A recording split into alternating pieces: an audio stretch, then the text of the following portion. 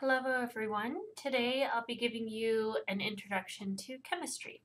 So chemistry is important because we need to know a little bit of chemistry in order to understand biochemistry, what's happening chemically in the body. So we'll go through a little bit of an introduction today to acquaint you to chemistry. So here on the first slide of our PowerPoint lectures on chemistry, I have information on what you can find within a human being. So here in this set of rows, in terms of the content of 4 different elements. And they are oxygen, carbon, hydrogen, and nitrogen.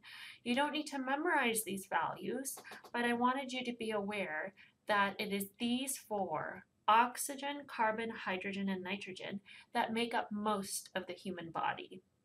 And in fact, oxygen is at the highest percentage. There's a couple of columns here where it's compared to atmosphere and the Earth's crust, but that is not important for our discussion. What is important is to know what those 4 elements are. Now, this makes up approximately 96 to 97% of the human body.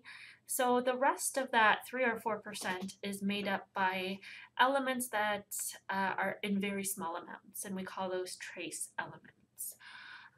So most of the human body, again, is made up of these 4, but there are other ones in small amounts, like magnesium, iron, zinc, all of those other elements from the periodic table that are part of the human body.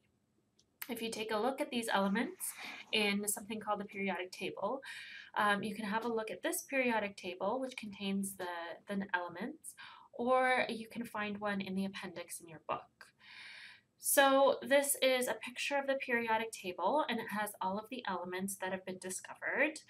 And they're arranged based on a variety of things, including size. And so here over on the left-hand side of this image, you can see that there's a square that contains the element symbol in the very center. In this case, this is hydrogen, and it's represented by the letter H. And down here you can see the word hydrogen.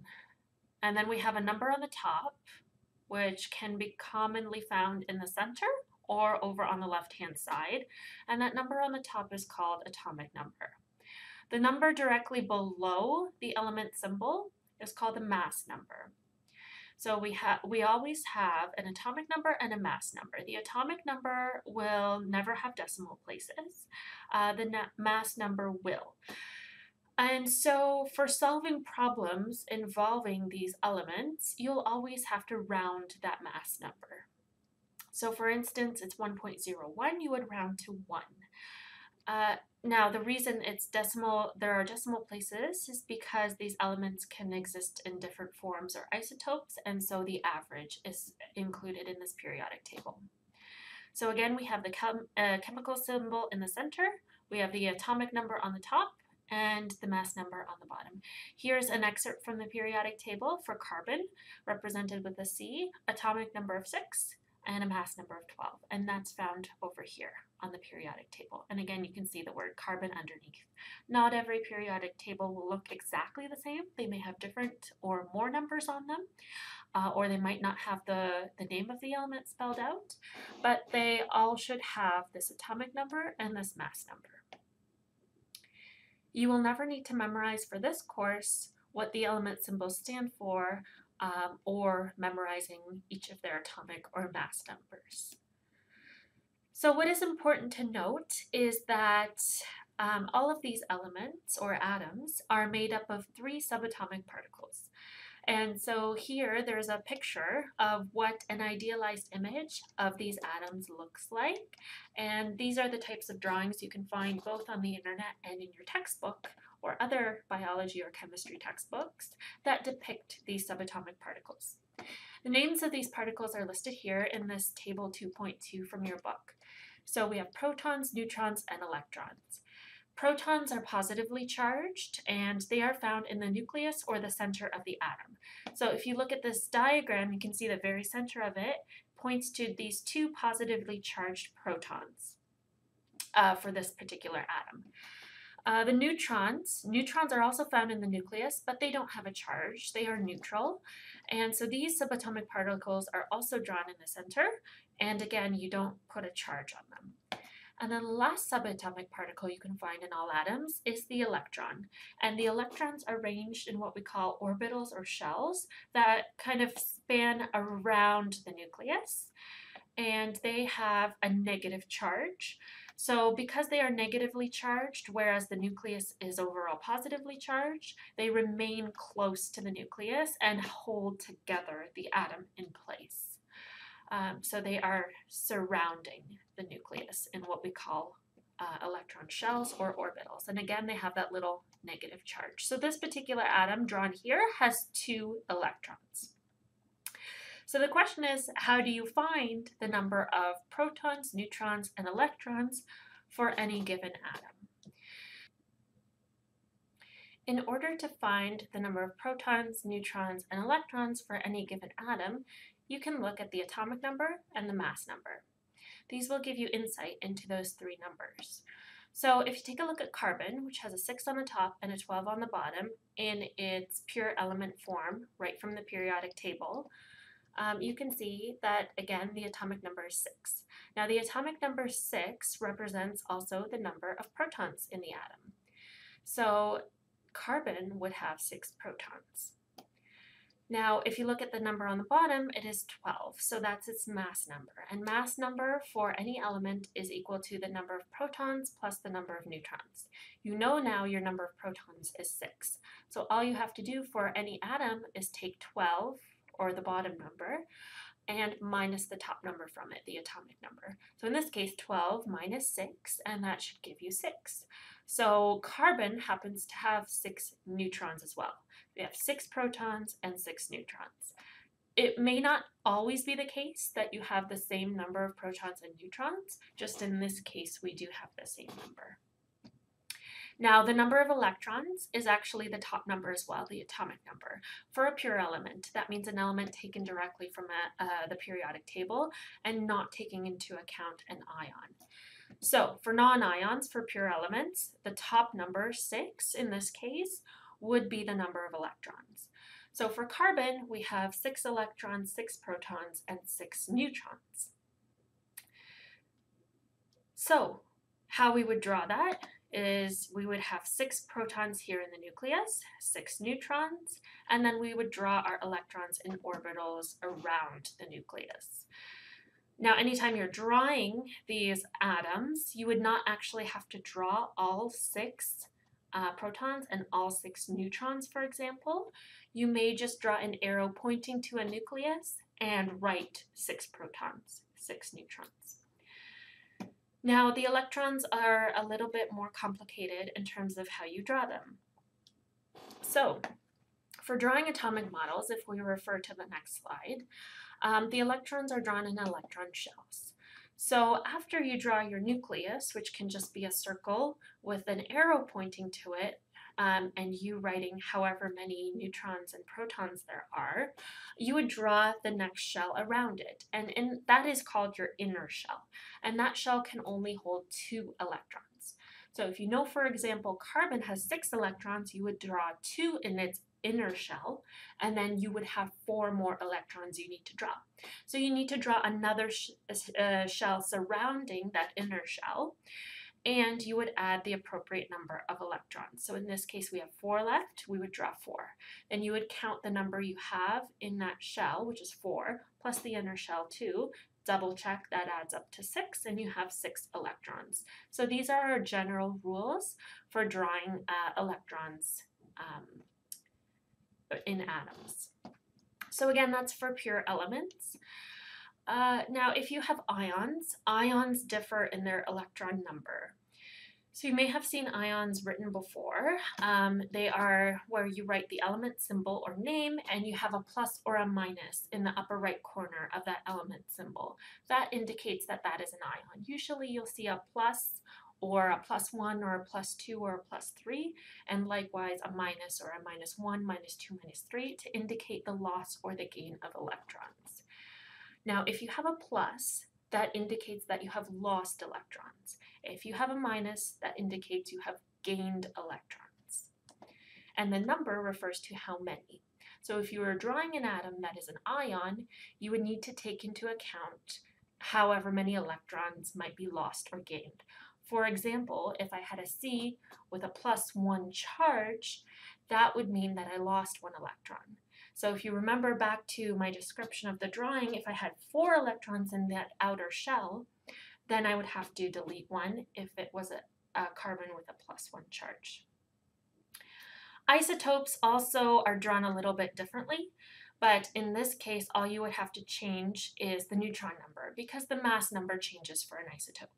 So carbon can exist as an isotope called carbon-13. If you go back a couple of slides, you can see that here. This is an isotope. So we can see a different mass number down here as compared to the pure element form of carbon-12 here. So again, that number would be rounded to 12. So because carbon exists as carbon-13 and it even exists as carbon-14, those are isotopes of carbon. So the pure element form is C12 and an isotope is C13, the 13 denoting the new mass number. So you can see that the 6 doesn't change. The atomic number never changes, so your proton number never changes. So now you have a new mass number, so 13 minus 6 gives you 7. So your new neutron number is 7. So your drawing of your atom doesn't change too much. You would just, where you have that arrow pointing into the nucleus, you would write 7 neutrons instead of 6 neutrons. The electron number doesn't change for an isotope. You still have 6 electrons. Remember, this is now different than an ion. Ions and isotopes are 2 different forms of the elements. So let's go through examples of drawings, and I have a couple here. So I have helium, information from helium. I have an excerpt from the periodic table. Here's the chemical symbol name. So helium, He. Number on the top, the atomic number, and the number of the bottom, the atomic mass. So based on my information on how to find protons, neutrons, and electrons, you would start by finding protons, for example. So the proton number is the top, so we have 2 protons for helium. Now, neutrons you find by taking the bottom number and minusing the top from it. So 4 minus 2 gives you 2 neutrons. And then the number of electrons for a pure element, remember, it's just the atomic number. So we have 2 electrons.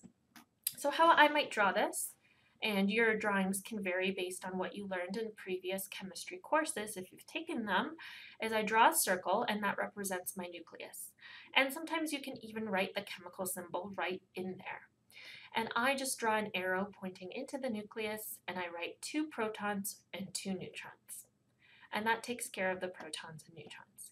Then I draw the first shell, which is the innermost shell of the atom, and I draw the number of electrons in there. Now remember that innermost shell can only hold 2 electrons, which is okay in this case because that's all I have to draw. So I draw my 2 electrons. If I had a larger atom, I would need to draw yet another shell because it would have more electrons depending on the number. And the rule for drawing electrons generally is up to 8 electrons can fit into every shell following that first inner shell. So the first one can only hold 2, and every shell after that will hold 8. So let's take an example of an ion. Here we have helium again, and I've given helium a -4 charge. Now that means it has gained electrons. It's more negative, and electrons are negatively charged. So that's a good way to remember that when we have a negative charge, that means more electrons. So we have gained electrons. So let's take helium from the periodic table. From the periodic table, again, we have 2 protons, 4 minus 2 neutrons, so 2 neutrons, and then we normally have 2 electrons. So we have 2 electrons normally, but we need to take into account that we have gained 4. So 2 plus 4 will give us 6 electrons in total. So I draw the nucleus the same way, same number of protons and neutrons, 2 and 2, and then I need to draw 6 electrons. So I draw 2 in the innermost shell, it can only hold 2, so I have to draw a brand new shell following that. and that new shell can hold up to 8. Now I only need to add 4 because 4 plus the inner 2 makes 6. So I've drawn enough electrons and I leave it at that. Now if you'd like to try drawing an isotope is where we have a different mass number. So moving away from ions, here's an isotope, helium-5. And the dash in the 5 represents the new mass number. So go back to your excerpt from the periodic table and cross out the 4 mass number and give it a 5. So you're only changing the number of neutrons. So you have to go back to drawing helium from the pure element version. So meaning you have 2 protons. In this case, you have 5 minus 2, which gives you 3 neutrons. And go back to the pure element, 2 electrons, the upper atomic number.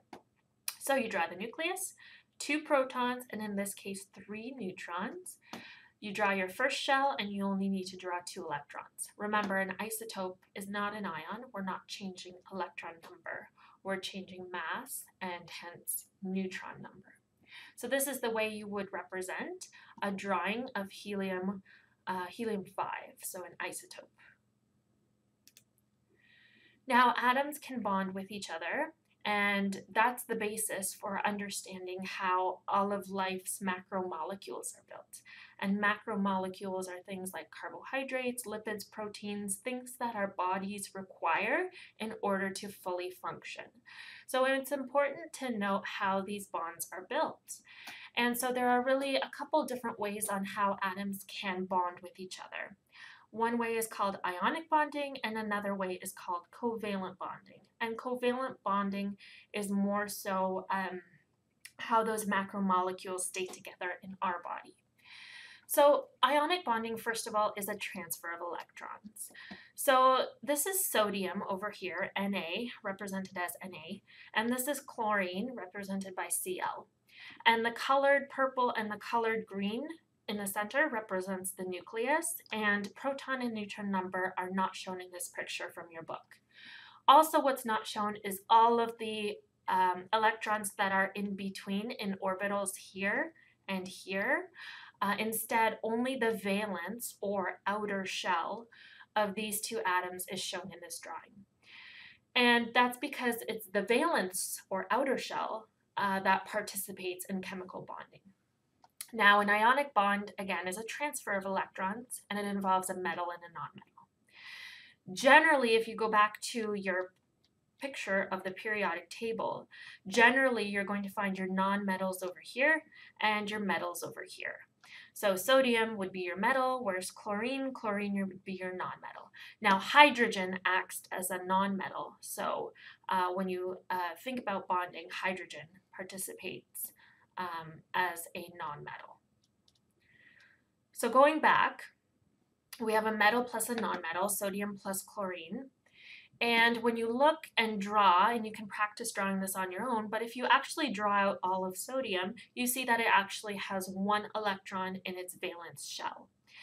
Now, again, it's the outer electron that dictates how bonding will occur amongst different atoms. And when sodium comes into close contact with chlorine, what's going to happen is there's going to be an affinity for this electron to move to the chlorine, because chlorine has 7 electrons in its valence shell.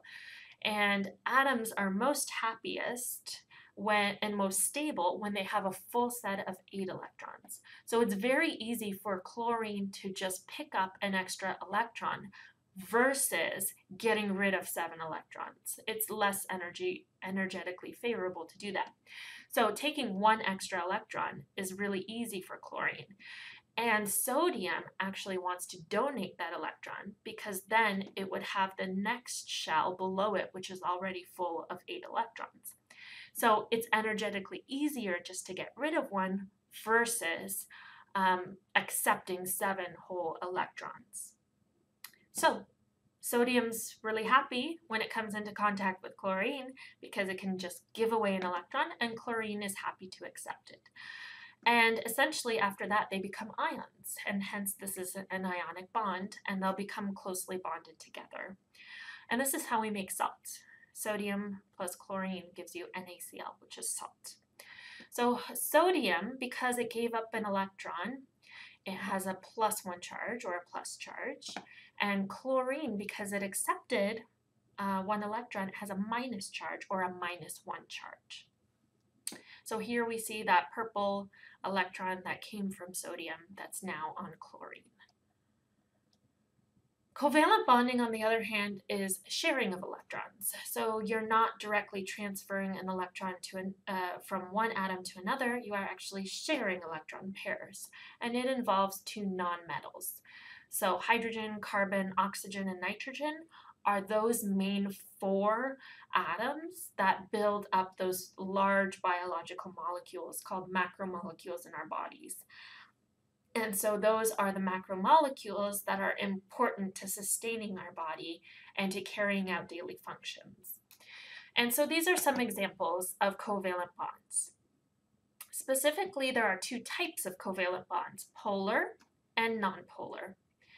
And essentially all this means is polar is where you have unequal sharing of electrons, and nonpolar is where you have equal sharing of electrons. So if we take a look at the first panel here, we have water as an example of a polar bond.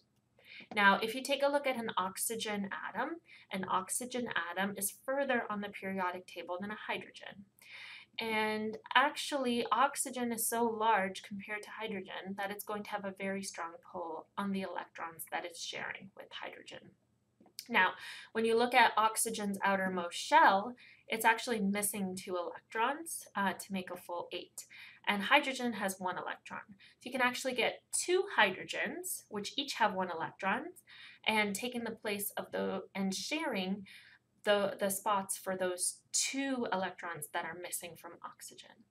So when you put oxygen and hydrogen together, they really readily participate in this type of polar bond. And so because oxygen is so large, it'll have slightly more of a pull on those electrons, so it'll be tighter to oxygen versus the hydrogens. They'll kind of give away some of that power and strength. And so that's why you see the slightly negative and slightly positive charges that are associated with this type of sharing of electrons. Other compounds and other molecules share things evenly. So like carbon, for example, carbon can make 4 bonds because it's missing 4 electrons from its outermost shell. And again, hydrogen wants to make 1 bond, so it has a full set. Now remember, hydrogen only has 1 electron, so to make a full set, it doesn't require 7 more. Remember, the innermost shell only needs 2, so that's why it wants to make 1 bond.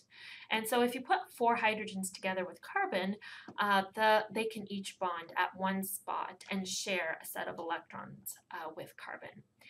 And so this is considered an equal sharing of electrons. Another way you can get equal sharing of electrons is where you have bonding of the same sized atoms. So like a hydrogen with a hydrogen, they can both share a pair of electrons and they would be happy participating in that type of bond.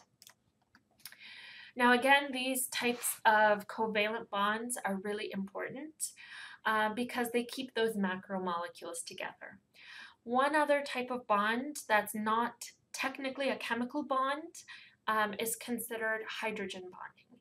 Now hydrogen bonding is actually where 2 water molecules, so if we go back, 2 of these water molecules participate in a bond together.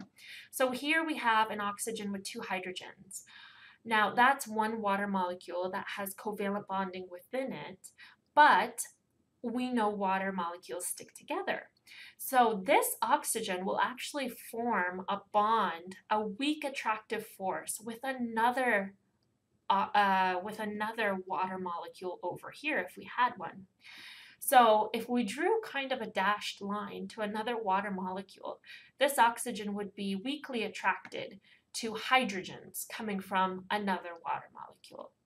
And we call those weak attractive forces hydrogen bonding. It's how water molecules stick together. So what makes water really special compared to any other liquid on the earth is that it can undergo hydrogen bonding, and that gives it some really important properties. So this brings it back to more of the biology understanding of chemistry. So again, these really interesting life-supporting properties of water are mentioned in your book, and it would be good to review your definitions and information on some of these. So again, these are weak attractive forces amongst molecules of water, and they give water life-supporting special properties. So it's why we can sustain life. If you think about your cells, and cells are your basic units of life, all living things are made of cells. They are largely composed of water. It's where all of life's chemical reactions occur. So that's what makes water so special, is the hydrogen bonding. Now, in your book, there's information on each of these points listed here. So the fact that water is polar is very special. It doesn't happen in any other type of liquid. The states of water. Water can exist in 3 states: solid, liquid, and gas form. And that speaks to the heat of vaporization of water, so allowing water to turn into a gas form. High heat capacity. So the idea that it takes a lot of effort and time for water to heat. And that's important biologically, because if you think about life living in water, so if you think about aquatic environments, the fish and other life forms in the water are very resistant to changes in temperature. So that's what's happening now with global warming and global climate change, is that the water is heating too quickly. And so the marine life cannot adapt to fast changing temperatures of the water. So water actually resists changes to temperature. If you try to boil a pot of water versus boiling something like a pot of oil, water takes more time to do that. It wants to resist the changes in temperature. So we call that water having a high heat capacity.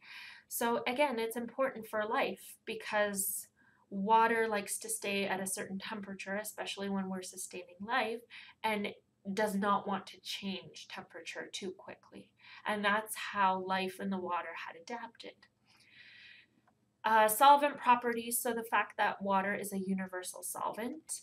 And cohesion, so water has this remarkable ability to travel against the force of gravity. So if you think about a plant, you water the soil underneath the plant, but then water molecules are able to stick together in a cohesive property and can actually move against the force of gravity and travel up the stem to the top of the plant and nourish the plant. And so that's called cohesion. And water alone as a liquid has that ability to travel against the force of gravity. Because those water molecules are able to stick together through hydrogen bonding, it can do that. And if you've ever seen certain insects that have suspended themselves on top of water and are able to stay on top of that water without falling through, that's another point about water's special properties due to hydrogen bonding. So that brings me to the end of our discussion on a basic introduction to chemistry.